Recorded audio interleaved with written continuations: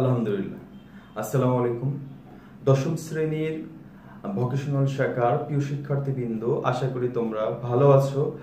তো আমরা কিন্তু গত ক্লাসে দেখেছিলাম যে ধারার যে 13.1-এর অঙ্কগুলো, উদাহরণ অঙ্কগুলো দেখেছিলাম এবং মূল যে সূত্র ছিল এবং আমাদের যে এনতম পদ আর এনতম পদের যে সমষ্টি সূত্র ছিল, সেই সমষ্টি সূত্রগুলো কিন্তু আমরা দেখেছিলাম। তো আজকে কিন্তু আমরা অঙ্কগুলো দেখবো। তো তার আগে বলতে চাই, তোমরা যারা আমার চ্যানেলটাকে অবশ্যই আজকে প্রথম দেখছো, তারা অবশ্যই চ্যানেলটাকে সাবস্ক্রাইব করবে এবং যারা করেছো অলরেডি তাদেরকে অসংখ্য ধন্যবাদ এবং বেশি বেশি বন্ধুদের মাঝে অবশ্যই শেয়ার করবে এবং কমেন্টের মাধ্যমে জানিয়ে দিবা যে স্যার আপনার ক্লাসটা আমাদের ভালো লাগতেছে। তো আমি বলেছিলাম যে এই অধ্যায়ের যে ইম্পর্টেন্ট প্রশ্নগুলো আছে, যে 21 সালের যে পরীক্ষাটা হবে এসএসসি, সেই 21 সালের পরীক্ষার যে সম্ভাব্য আসার মতো যে ইম্পর্টেন্ট প্রশ্নগুলো আছে সেগুলো নিয়ে শুধু আলোচনা করব। তো তারই ধারাবাহিকতায় আজকে আমি এখানে 7 নম্বর অঙ্কটা এখানে আলোচনা করতেছি। যে 7 নম্বর অঙ্কটা আমাদের যে দেওয়া আছে বইতে, 4 + 7 + 10 + 13 + ... ধারাটি কোন পদ 301।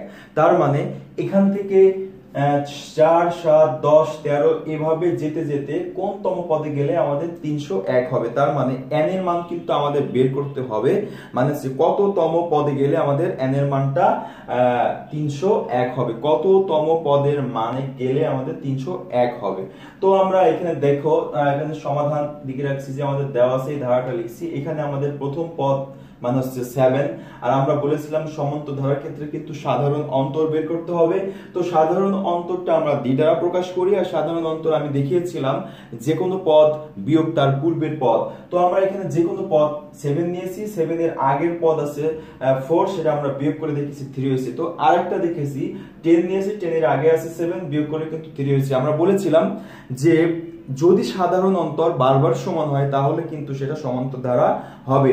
তো এই জন্য আমাদের যেহেতু এই অঙ্কটার জন্য সাধারণ অন্তর বারবার সমান হচ্ছে, সেই ক্ষেত্রে কিন্তু আমরা ইহা একটি সমান্তর ধারা লিখতেই পারি। তো যেহেতু সমান্তর ধারা আমরা এটা পেয়ে গেলাম, আর এটা আমাদের ধারাটি কোনতম পদে গেলে 301 হবে, তো আমরা ধরে নিলাম যে n-তম পদে গেলে 301 হবে। এই জন্য আমরা মনে করে নিয়েছি যে n-তম পদ হচ্ছে 301।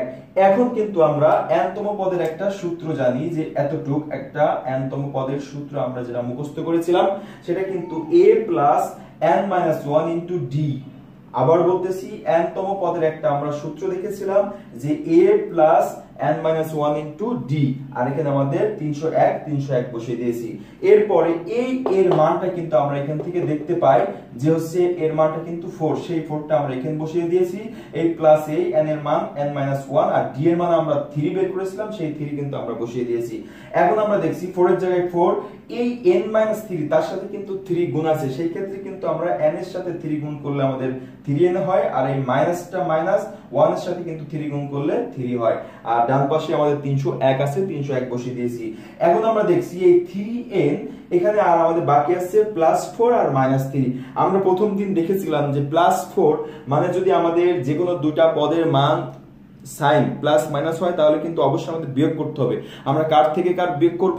অবশ্যই বড় থেকে ছোটটা বিয়োগ করব। তো আমরা 4 থেকে 3 বিয়োগ করছি, আমাদের কিন্তু 1 অবশিষ্ট থাকে, আর যেহেতু 4 এর প্লাস চিহ্ন ছিল এজন্য আমরা প্লাস চিহ্ন দিয়েছি। এখন আমরা যেহেতু 3n এর মানটা বের করব, তাহলে আমরা কিন্তু বাকিগুলো সব ডান পাশে নিয়ে যাব। তো এখানে কিন্তু এই 1টা কিন্তু প্লাসে আছে, তো সেই ক্ষেত্রে কিন্তু আমরা এই 1টা কিন্তু সমানের পাশে নিয়ে গেলে মাইনাস হবে, যেটা এখানে 301 এর সাথে কিন্তু মাইনাস হয়েছে। তো 3n আর 301 থেকে আমরা 1 বিয়োগ করলে 300 থাকে, আর এই n এর সাথে 3 যে গুণ আছে এই জন্য ডান পাশে হয়েছে আমাদের ভাগ। তো 300 কে যদি আমরা 3 দিয়ে ভাগ করি তাহলে কিন্তু আমাদের হয় 100। তো n সমান আমরা পাইলাম 100। আমরা কিন্তু ধরেই নিয়েছিলাম যে n-তম পদ হচ্ছে 301, আর n এর মান যেহেতু 100, তো এইভাবে 4, 7, 10, 13 এভাবে যাইতে যেতে যদি আমরা 100-তম পদে যাই তাহলে কিন্তু তখন আমরা পাবো 301। তো আশা করি 7 নম্বর প্রশ্নটা বুঝতে পেরেছো। এরকম প্রশ্ন এই বছরের জন্য খুবই ইম্পর্টেন্ট, 2021 সালের প্রশ্ন। তো আশা করি 7 নম্বর অঙ্ক তোমরা বাসায় আজকেই প্র্যাকটিস করবা। এখন আমি চলে যাব 8 নম্বর প্রশ্নে। তো আমরা 8 নম্বর অঙ্কটা দেখতে চেয়েছিলাম। 8 নম্বর অঙ্কটা কিন্তু 2020 সালে বোর্ড পরীক্ষায় চলে এসেছে। তো আমরা এখন এই জন্য নেক্সট যে 9 নম্বর অঙ্কটা আছে 9 নম্বর প্রশ্নটা দেখবো। 9 নম্বর প্রশ্নটা কিন্তু তোমাদের পরীক্ষার জন্য ভেরি ভেরি ইম্পর্টেন্ট। 2021 সালে কিন্তু প্রশ্নটা আসার মতো একটা প্রশ্ন। তো প্রশ্নটা আমাদের বলেছে 1 + 3 + 5 + 7 এভাবে ধারাটির n পদের সমষ্টি নির্ণয় করো। তো সমষ্টি সূত্র আমি এখানে লিখে রেখেছি। তোমরা দেখতেছো যে সমান্তর ধারার n তম পদের সমষ্টি হচ্ছে n/2 2a + n - 1 * d। সেই ক্ষেত্রে কিন্তু এখানে n এর মান লাগে, a এর মান লাগে আর হচ্ছে d এর মান লাগে। তো আমরা দেখব এখানে আমাদের যে প্রশ্নটা আছে এই প্রশ্নতে কি কি মান আমরা পেতে পারি। তো এখানে যেহেতু প্রথম পদ a 1 আছে সেই ক্ষেত্রে কিন্তু আমরা প্রথম পদ a = 1 লিখতে পারি। আর আমরা সাধারণত d আমরা জানি যে সাধারণত d মানে হচ্ছে যে কোনো পদ বিয়োগ তার পূর্বের পদ। তো সেই ক্ষেত্রে আমরা এখানে 3 নিয়েছি, 3 থেকে 1 তার আগে আছে, বিয়োগ করলে কিন্তু 2 থাকে। একই রকম ভাবে যদি আরেকটা আমরা সংখ্যা নিই তো 7 নিলেও কিন্তু 7 থেকে 5 বিয়োগ করলে 2 থাকে, আবার 5 থেকে 3 বিয়োগ করলেও কিন্তু 2 থাকে। যেহেতু সাধারণ অন্তর বারবারই সমান হচ্ছে সেই ক্ষেত্রে কিন্তু ধারাটা অবশ্যই সমান্তর ধারা। তো এখন আমরা দেখব যেহেতু n পদের সমষ্টি বের করতে বলছে আর আমরা সমান্তর ধারার ক্ষেত্রে n তম পদের সমষ্টির সূত্র জানি যে n/2 2a + n - 1 * d। এখন আমরা দেখব এখানে কোন কোন মানগুলো আমরা পেলাম। তো n এর মান কিন্তু আমরা যেহেতু n পদের সমষ্টি বের করতে বলছে তো n এর মান কিন্তু n ই থাকবে। আর এই যে a = আমরা 1 পেয়েছি, 1টা এখানে বসিয়ে দিয়েছি আর n - 1 d এর মান আমরা 2 পেয়েছি, সেই 2টা বসিয়ে দিয়েছি। তো এখন 2 এর সাথে 1 গুণ করলে 2 + a আর n - 1 এর সাথে 2 গুণ করলে আমাদের হয় 2a 2n - 2। এখন এই 2টা মাইনাসে আর এই 2টা প্লাসে আমরা কেটে দিয়েছি, তাহলে থাকে 2n। এই 2nটা উপরে আর 2nটা নিচেও কেটে দিয়েছি, তাহলে কিন্তু আমাদের উপরে 2টা n থাকে। তো 2টা n গুণ করলে আমরা জানি n² হবে। সেই ক্ষেত্রে কিন্তু n তম পদের বা n পদের সমষ্টি কিন্তু আমাদের আসলো n²। আশা করি প্রশ্নটা বুঝতে পেরেছো। প্রশ্নটা কিন্তু 2021 সালে বোর্ড পরীক্ষায় আসার মতো একটা প্রশ্ন। তো সেই ক্ষেত্রে তোমরা অবশ্যই এই প্রশ্নটা 2 থেকে 3 বার বাসায় প্র্যাকটিস করবে। তো আমরা এখন চলে যাব নেক্সট যে প্রশ্ন আছে ইম্পর্টেন্ট সেই প্রশ্নতে চলে যাব। তো এখন আমরা দেখব নেক্সট যে প্রশ্নটা অধিক ইম্পর্টেন্ট 2021 সালের জন্য, ভোকেশনাল তোমাদের ক্লাস 10 এর জন্য। তো আমি এখানে 10 নম্বর অঙ্কটা লিখে রেখেছি। তোমরা দেখতেছো যে এখানে আছে 8 + 16 প্লাস হচ্ছে 24 মানে 24 প্লাস ডট ডট ধারাটি 9টি পদের সমষ্টি বা 9টি পদের সমষ্টি। আমরা আগে যে অঙ্কটা দেখেছিলাম এই অঙ্কটা কিন্তু সেম অঙ্ক। এই দুটো প্রশ্ন থেকে যে কোনো একটা প্রশ্ন আসার সম্ভাবনা এবার অত্যাধিক বেশি, মানে 9 আর 10 নম্বর প্রশ্ন থেকে। তো আগে আমরা n তম পদের সমষ্টি বের করেছিলাম আর এখন আমাদের n এর জায়গায় 9 বসবে, আর বাকি সব একই রকম। তো আমরা এখান থেকে যেহেতু প্রথম পদ 8 আছে এই জন্য আমরা প্রথম পদ a = 8 লিখেছি আর সাধারণ অন্তর বের করে নিয়েছি যে কোনো পদ বিয়োগ তার পূর্বের পদ। তো আমরা এখানে 16 থেকে 8 বিয়োগ করে 8 হয়। আরেকটা যদি দেখি 24 থেকে 16 বিয়োগ করলেও কিন্তু 8 হয়। যেহেতু সমান্তর ধারার সাধারণ অন্তরগুলো সমান রয়েছে এই জন্য এই ধারাটা আমাদের অবশ্যই সমান্তর ধারা। এখন আমরা যে সূত্রটা আমরা লিখবো, আমাদের সমষ্টি বের করতে বলেছে। তো সমান্তর ধারার n সংখ্যক পদের সমষ্টির সূত্র আমরা জানি n/2 2a + n - 1 * d।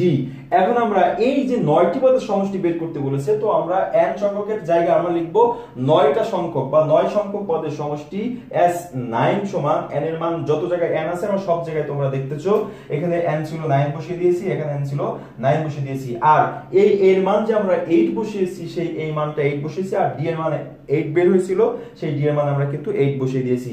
এখন আমরা দেখছি এখানে 9/2 ঠিক আছে, 8 আর 2 গুণ করলে 16 হয়, 9 থেকে 1 বাদ দিলে আমরা 8 হয়। 8 এর সাথে যেহেতু গুণ আকার আছে আরেকটা আর 8 হয় 64, 64 আর 16 যোগ করলে আমাদের হয় 80, নিচে আছে 2। তো 80 কে 2 দিয়ে ভাগ করলে থাকে আমরা কাটাকাটি করলে 40, 40 এর সাথে 9 গুণ করলে এখানে হয় 360। তো আশা করি এটা প্রশ্নটা বুঝতে পেরেছো যে আমাদের 9টি পদের সমষ্টি 360 বের হয়েছে। তো আজকে এই 3টা অঙ্ক দেখলাম।